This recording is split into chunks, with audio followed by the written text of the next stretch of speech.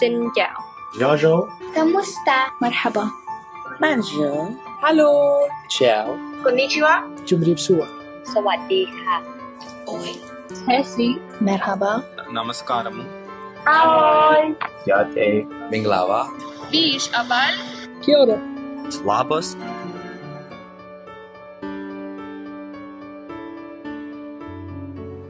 Language barrier, a figurative phrase used primarily to indicate the difficulties faced when people who have no language in common attempt to communicate with each other. Pues cuando yo llegué me pusieron una escuela y pues básicamente era todo en inglés y como yo no sabía hablar el inglés y no lo entiendo, era la burla de todos. Me decían que qué hacía aquí, que yo no pertenecía a este lugar. I think the only obstacle to me is the language barrier because I cannot understand clearly what they're talking about.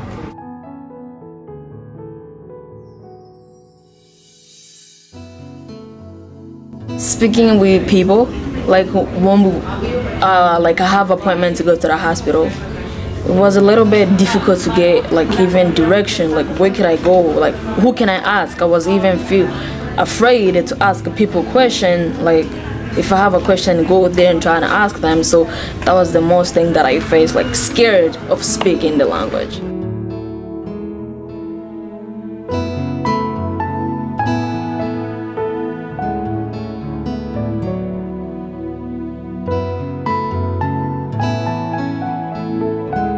Ahorita por ahora no sé, no quiero hablar el inglés, ni he puesto de mi parte para aprenderlo, porque se me burlaron una vez y dije que nunca más voy a volver a hablar el inglés. Like for some people it was hard, and for me too, because they don't understand me what I'm saying, and I don't understand what they're saying. It's a little bit hard because this country is too much diversity, so I think I need more time to learn about it. Getting a newcomer is difficult when there are not other students who speak the same language in the class. So for example, we have a lot of Spanish-speaking students, but when we get a student who's from Japan or China or Iraq, Morocco, it's harder to get through to them. This is the best environment to study in the world.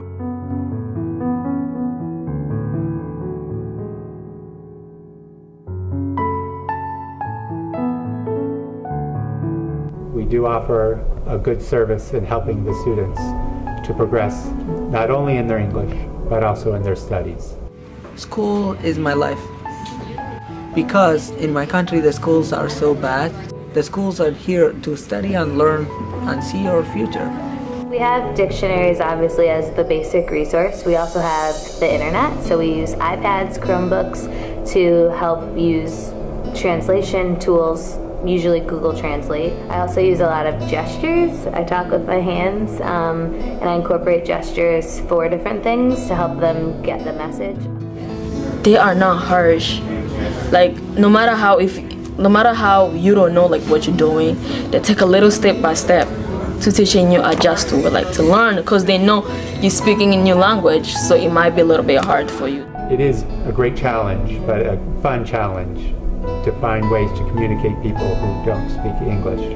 It's difficult to get to know them when you don't speak the same language as them and when there's not another support there. Really, what are they talking about, and sometimes make me feel ashamed because I didn't know what are they talking. I think that every ELL student is different.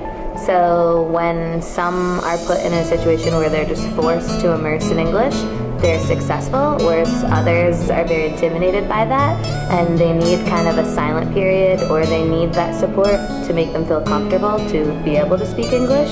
Mis amigos, ahora mis amigas como que me tratan de ayudar y pues se me hace más fácil. Pues me dan consejos, me dicen que aquí puedo estar mejor que allá y que a pesar de que las personas se burlen de mí, de eso se puede aprender. This is a challenge that I have to pass it because it's a new country. Like I have to be part of it. The language barrier is an obstacle that many students migrating to the United States have to face. If you or someone you know is struggling with English, there are many resources available like teachers, guidance counselors, students, and local organizations.